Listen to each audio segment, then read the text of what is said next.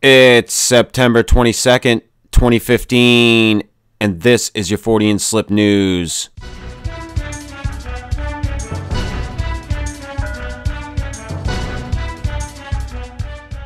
From abcnews.go.com, Judge Michael Boren announced that the cases against teenagers Morgan Geyser and Anissa Weir have been taken off the October calendar awaiting a decision by the Court of Appeals. The two girls are on trial for luring a friend into the woods and stabbing her 19 times to appease the fictional Slender Man. The Court of Appeals will decide if the girls will be tried in the adult court system or the juvenile court system. If convicted in the adult system, they face up to 65 years in prison. From the dailymail.co.uk, according to Pastor John Hagee, a rare astrological event later this month on September 28th could herald the end of days. This blood moon, termed this for the red hue given it by the eclipse, will be the fourth in just 2 years.